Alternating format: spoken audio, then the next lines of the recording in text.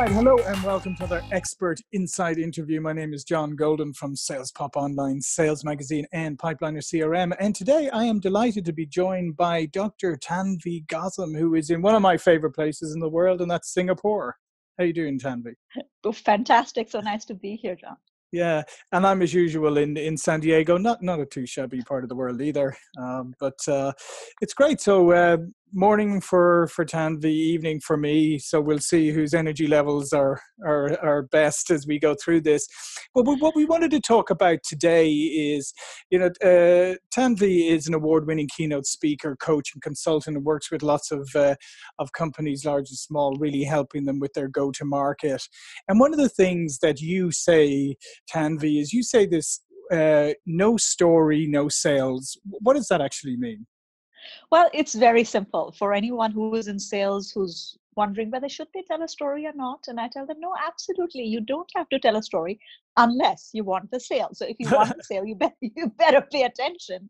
Because, the thing is that I find oftentimes when salespeople are in the market, they are so fascinated by all the facts and figures that they're trying to push onto the client that they don't recognize that it's very important to create that connection. I always tell people connection before conversion.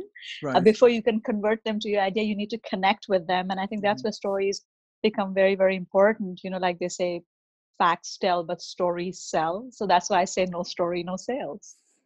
And it's interesting. So people who are listening to this might say, well, okay, I hear what you're saying, but is there any evidence to back up this, any research or scientific evidence to back up that stories really do help sell? Yes, absolutely. I'll give you two examples. One, which probably has happened to almost everyone on this call. So it's a personal story. And then I'll give you some scientific ones so that, whichever part appeals to you. Mm-hmm. So, we all have had those days when, we've been like, okay, we're going to eat healthy, lose weight, get into shape and all of that. And then you have a bad day at office, you haven't done enough sales, your boss is on your case, your girlfriend left you, whatever is the case, right? And you're sitting late night on the couch and then like, you know what, I really need to have that chocolate ice cream. And you go to the fridge and you get the ice cream out, and on the wrapper it says 55 grams sugar.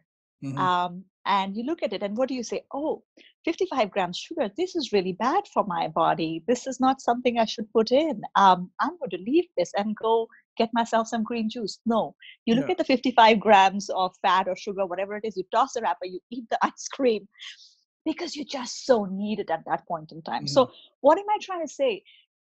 Facts don't make people take action. It is emotions. You had to attend to your emotions first, which is why you didn't give a damn about what that wrapper said, right? So if you want people to take action, connect to their emotions. It's a myth. One of the biggest myths going around is that human beings are rational. In case no one has sent you the email, we are not rational beings. We are emotional beings. Talk to the emotions first. Yeah. But coming more seriously, right?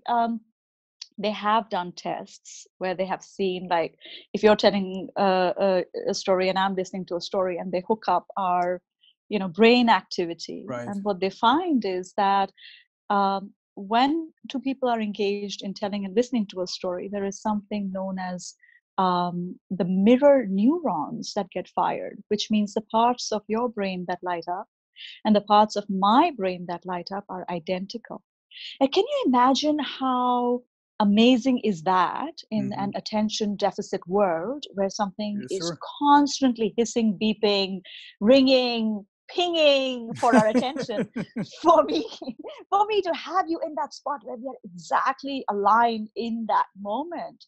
Right. And so scientists have actually given a name. Your audience can Google it up. It's called neurocoupling, when your neurons get coupled in a way that they are identical. And also that, a good story raises a level of oxytocin in the body, which is a bonding hormone. And when you think about it, let's do a simple test right now. If I just want you to tune into your body, and I just want, if I came to you and I said, listen, once upon a time, right? And how do you feel when you hear those words, right? You're automatically like, yes, tell me, what about once upon a time, right? Exactly. You know, It's very relaxing. It's funny because what you're saying here, I guess, is if you think about it, most cultures in the world have an oral tradition of some kind, right? And mm, storytelling is like, for instance, like I'm originally from Ireland, right? Storytelling is culturally a, very part of the fabric of the country. And in times gone by, like storytellers were like the rock stars of today, right? And so I think it kind of stands to reason, because there is an oral tradition in most cultures that storytelling would have a very powerful impact on people. oh yeah, I mean, I saw there was this meme doing the rounds the other day, right? The cavemen that were doing on the walls, and someone said that was our first Facebook, where we were putting our updates on the walls, telling our story on what happened today and what animal did I catch or what have you. But you're right. I mean, stories are at the heart of every ancient civilization. I mean, um, all the, whether it's China, India, of course, definitely Ireland, Mhm. and all these stories have been passed from generation to generation with the help of no PowerPoint deck. Thank you very much.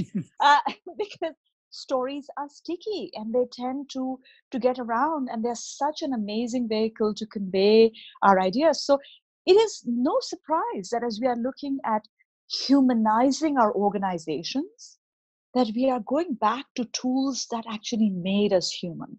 The Yeah. sharing of stories, the coming together to hear the stories.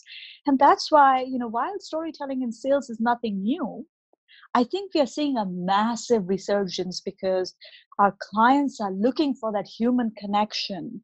They don't want to be told or sold to. They want to, to connect with real people. Yeah, and I think also if you think about it Excuse me. in sales, particularly in B2B, uh, there's a lot riding on the buyer's shoulders, right? I mean, when they're making a decision to purchase something on behalf of their company, there's a lot of stress and pressure on them to make the right decision, spend the money wisely.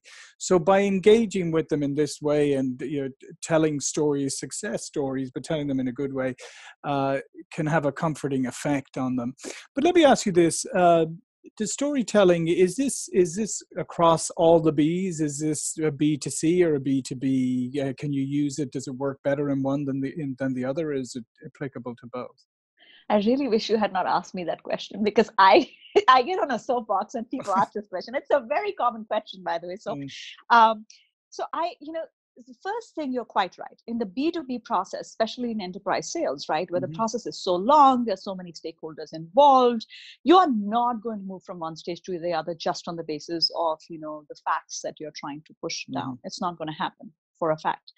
But I can tell you this, it's not just the B2B, although most people tend to think that B2C is where the game is at in storytelling. I definitely think B2C it's an easier connect on where you would use stories. mhm, But I find it works beautifully in B2B as well. And the reason for that is that storytelling at the end of the day is H to H. So it's human to human. So mhm. as long as you're talking to a human being, it doesn't matter whether you're doing a B2B or a B2C. Sometimes we use frameworks that have been created for a different context, and we try and push them pull into other Right. scenarios. I'm not sure whether the concept of storytelling is confined by the B2B or B2C framework. All that you have to be mindful of, that in a B2B cycle, because there are a larger number of stakeholders, the type of stories that you might end up telling and the variation that you might need to bring in may be a little bit more nuanced than if you were doing a B2C, where you were maybe going with one particular concise consumer persona that you're speaking to. The Mhm. landscape is much more varied in a B2B. But does Sure. storytelling work? Absolutely. It works in both the contexts. So here's another interesting question. I think is that okay? So we've established storytelling is a good thing. How do you know the right stories to tell? How do you know how long your stories should be? Because let's face it, when we engage with a buyer, we want the buyer to do a lot of talking. We want to ask good questions and all of that. How do you ensure that as a salesperson you don't start telling rambling stories or stories that really at the end of the day have no point to them. So so what kind of stories should you be using? Right, that's such a great question, right?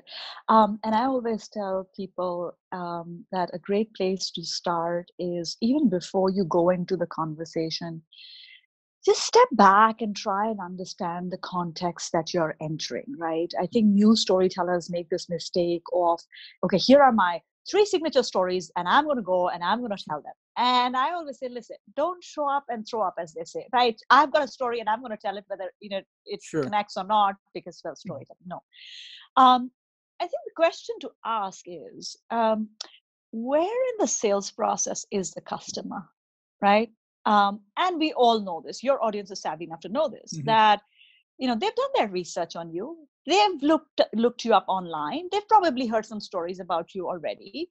So they have something in their head, which is already some sort of a narrative, even before you walk through the door. Mm-hmm. There's hardly ever a possibility that you'll walk in without a story in their head. So I try and help people see that that's a great place to begin. What's the story in their head? And if you can get a handle on what's the story in their head, you know how to align your conversation with it much better, right? So, a typical example might be, you might be selling the latest and the best thing that happens in sliced bread. And the only story in their head is that these guys are just too expensive. Right. Right. Right. So you can keep telling that story, but their reptilian brain is focused on, be done with it and tell me, how much is this going to cost me? Right. Mm-hmm. And so I often ask people that once they have realized where the customer is at in their journey with you, and uncover the narrative that's in their head, and think about what is going to be the counter story that will very quickly help them move past that narrative into the direction that you want them to go. And this needs a little bit of work. So, oftentimes I'll give my clients some, templates that allow that point of reflection to happen. You will have to do a little bit of digging around. You may have to talk to previous account managers who handled that account. Mm-hmm. But if for any reason you're not able to uncover that, engage in story listening before you engage in storytelling. Right. Try and elicit what the customer's story might be, and listen without prejudice, as they say, as to what are the nuances that are really coming through. And now you're listening for two stories, actually, when you're doing this. Mm-hmm.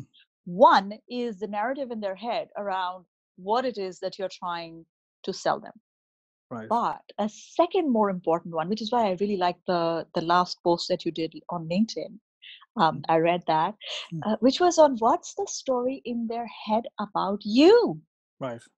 right? Mm-hmm. It's your personal brand Mm-hmm. that's there in the room when you have walked in. Now, these two stories exist simultaneously, and you need to make sure that both the stories are loaded in your favor. Right. And so when trying to decide, that's my place to begin. Uncover the narrative, whether it's by research or it's by engaging in story listening, and be mindful of the story in their head about you as an individual. Going back to what we were saying, it's a human to human activity at the end of the day. Right.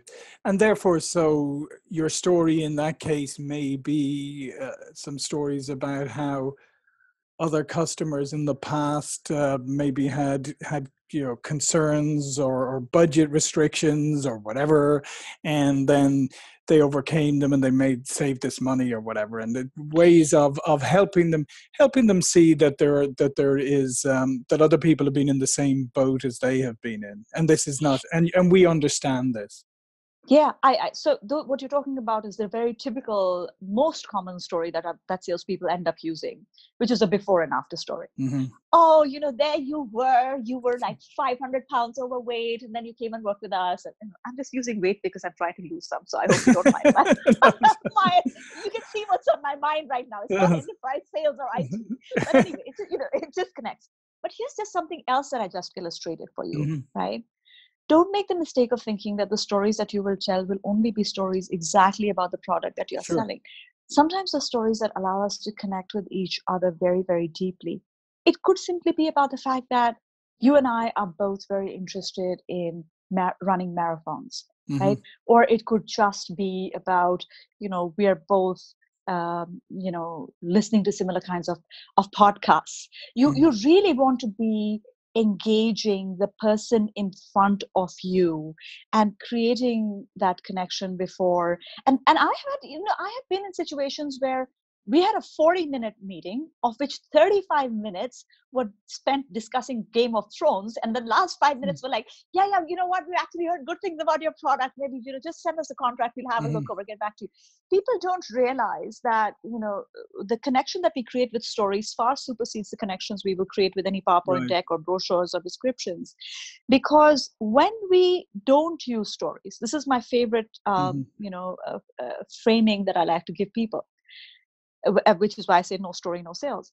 When you're working without a story, be that on a one-on-one interpersonal level, or be that, at the level of, the product to product that you're trying to engage the customer with. Without a story, you are engaging half the brain and Right. no heart.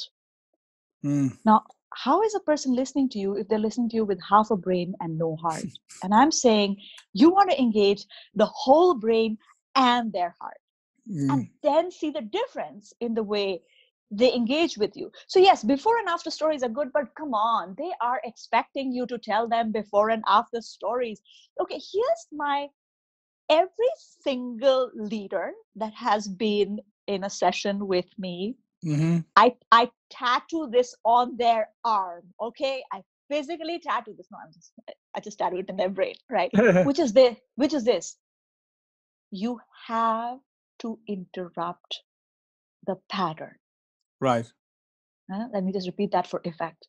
You have you have to interrupt the pattern.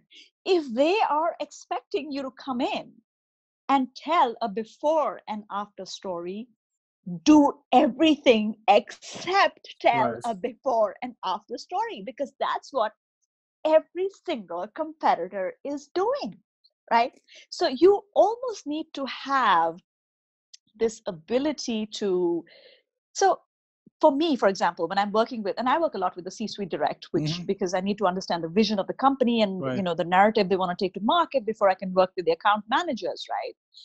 And more often than not, they're so excited that they want to work with me on storytelling. And invariably, my opening line to them is, let's see if this is a good idea or not. And if this is not a good idea, I'll find someone to work with you who might be able to help you. I don't know if I'm Right. the answer. And I'm telling you, John, I don't do this for effect. I never walk in with the audacity to assume that I am the best solution to my client. Right. I know that there are things that I bring to the table, and then there are things that my competitors bring to the table as well. We are living in a very different time and age. We are. We are not living in the age where we will get forward by saying, oh, our competitors, they don't have this. No, our competitors have a few things too. But Sure. here is what we have. And more than what we have, we bring it with a certain authenticity and humanity and humility Right. that will shift the scales in your order, Yeah. in your on your side. And that's what I was going to ask you about. So one of the things that you can't do, right, is you can't be inauthentic. So what you need, what you were describing there, I mean, maybe there are some people who would be tempted to have, oh, well, let me get these couple of stories together that sound really good and I can trot them out at the right time. But you need to have some level of authenticity, right? You can't just make Oh, up a bunch of yes. stories and go in and try and use this as a technique, right? Yeah. Oh, sure. My money back guarantee expires when you do that inauthentic storytelling. Okay. Right. That's a fact. You can't do that. And here's the thing, people have a very strong, what I call BS meter. And I think you know what I'm talking about. Sure. You can get the best story in the world, but if you're not owning that story, you're not believing in that story, it's not a story that you connect to. And not all stories can be told by everybody. And there's some Exactly. stories that you will tell, which you will tell with such conviction and passion and authenticity that when I tell it, it'll be like, well, you know what, it's a good story, but there's something that's missing about it. The energetics of telling a story is so important. And I always tell my clients, stand there and tell the story in an empty room to yourself. And how does that make you feel in your body? Right. if it's making you feel uncomfortable, because here's the thing, your brain may lie to you because it's an intellectual process, but your body and your gut doesn't. Right. So if it's not sitting well with you, do not expect it to be sitting well with your clients. It is just not going to happen, right?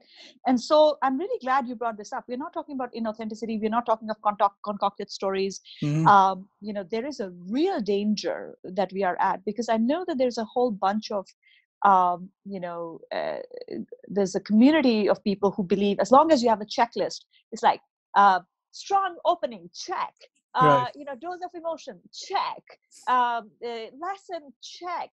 Plot twist, check. And I tell people, I said, listen, if you're looking for the checklist, I'm not the person you want to work with. You want to work with me when you want storytelling part of your DNA to get activated, so that you're an authentic, powerful storyteller that people can connect with. Otherwise, how many times have you gone to one of those slick Hollywood productions, which to the other question which you asked, right? How do we know when to stop telling a story? You watch that Hollywood film and I'm like, okay, that movie should have been over 45 minutes ago. Which one did I see recently? What was that? The Avengers, right? Okay. Yes, I haven't had the pleasure yet, but my son wants us to go, and I believe it's like 2.5 hours long or something. Right. And so here's the thing. If people have seen the movie, I hope they agree with my analysis, and I would love for you to go see the movie and then drop me an email.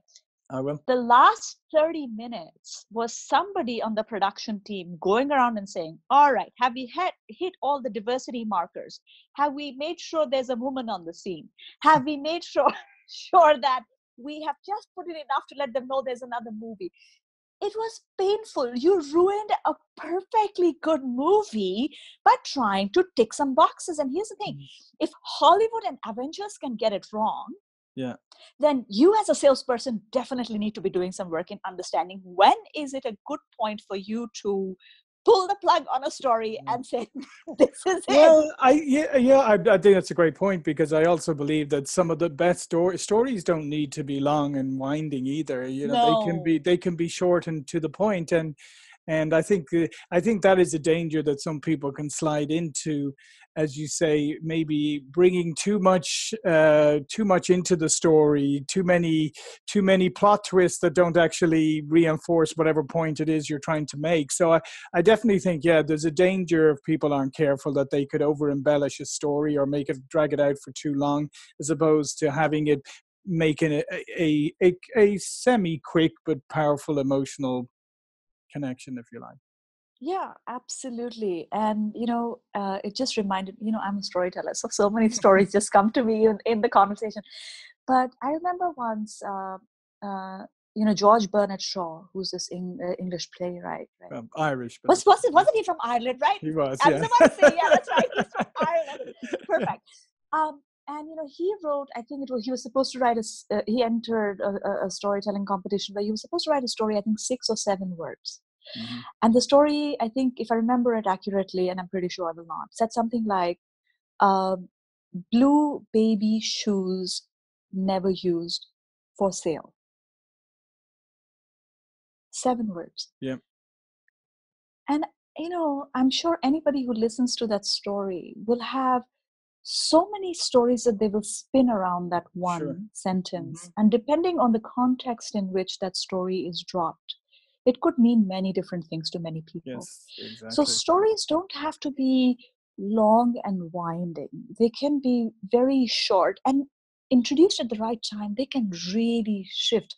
The other thing I want to mention really quickly, because I'm being mindful of time here, is that the people make the mistake of thinking that the only stories they want to tell are actually success stories. Sure. And I don't think that's the case at all. No, I think a lot of the other ones are far more interesting, and it's funny. It's one of the things that when I ever interview somebody for a job, I mean, I ask about all the good things, but I love to ask people to tell me a story about something that they were responsible for that absolutely crashed and burned, and what they learned from it. And I really want somebody to be honest and tell me something, rather than give me the old, well, this didn't work out, but it turned out to be a positive. It's like, no, I'm not interested in that. I'm interested in the ones where you crashed and burned, and what did you learn from it? Yeah. And um, I think that clients value that so much more than you're pretending that everything is together, because it's not. Again, it's just the age we are entering. It is the age of the human organization, where we want to see people's humanity. And I have sat with sales teams where we have done, all right, let's get all our failure stories together, and let's look at what did that allow us to become, and how can we help the customer understand that we are people who see that failures are a stepping stone to success. I mean, Sure. let's face it, all this talk of we're in the age of disruption. Yes, we are in the age of disruption, but that also means that no matter what system you're selling, no matter what product is out there, it is going to get disrupted sooner or later. And what you do after that is the real question. So what are your stories of disruption that you managed to ride out, right? Help me see you as a human beyond the brand, beyond the Yes. product, beyond the sales process. So, to your audience, I would say, yeah, before and after stories are good.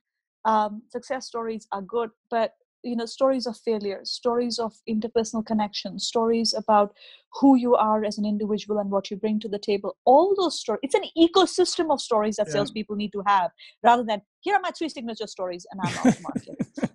Well, that's excellent. Well, that's a great way of summing up as we're bumping up against the end of our time here, Tanvi. So this has been fascinating. But before I go, I wanted you to give you a chance to tell people a little bit more about yourself and what you do and how they can learn more about you. Sure. So I do a lot of work in the area of leadership in the age of disruption, which is why you kept seeing those threads coming in. And storytelling is my go-to tool. And I have been working a ton with chief marketing officers and their sales teams to help them understand how to take the conversation beyond the usual product tech spec that we tend to do, where one person comes in and says, we have this thing in the cloud, and then the next vendor comes and says, we have it in the cloud too, and it's kind of like a race to the bottom. We have it in a fluffier cloud than theirs. That's right. Ours are whiter than theirs are, and we will give you a half a cloud more than the other person did. Big ticket sales in particular, and I work with looking at go-to-market strategies in an entire region. Spend a lot of time with the CEO trying and understand what's the pushback coming from the market and what's the narrative. And we didn't talk about narrative at all, but narrative is that overarching story for your brand that you take to the market. You have to have clarity on that, because all the smaller stories that your salespeople, your account managers are telling, it's like all roads lead to Rome. All stories must lead back to the narrative, and the organization must speak in one voice. And the last piece that I help them do is show up in their own stories. And what I tell people is be present in your own presentation. If all you're doing is sitting there clicking slides, you know what? A chatbot is going to replace you pretty soon. So how do you bring your personal journey and story and conviction to connect with what you're wanting others to be convinced about? So it starts all the way from the C-suite, goes to the account managers and the regional country heads and all of that. But it always involves a very interpersonal one-on-one. Who are you? What's your story? What is it bringing to what we are trying to do in the market here? Which I find is a far more transformative approach to storytelling than saying, okay, here's a checklist. Did you get emotion? Where's the plot? That sounds like Hollywood again. Shimmy, give me more emotion. So I think we did create this website called nostorynосales.com, where I think we put in some common mistakes that people make when they start storytelling. So I think that's one place they could check me out. But also, I think LinkedIn is a great place. And if they say they are, friends of yours, I will be sure to accept. Yeah, I was going to say, if they say they're friends of mine, you're going to hit decline immediately. Now, listen, Tanvi, this has been fantastic, and maybe you'll come back and we'll talk about the overarching narrative in more detail, maybe at another date. Sure, sounds good. Listen, thank you so much for having me over. I wish we had more time. I really enjoyed the conversation. Excellent. Well, we'll come back and do it again. My name is John Golden, SalesPOP Online Sales Magazine, Pipeline of CRM. See you all again for another expert interview really soon. Thank you.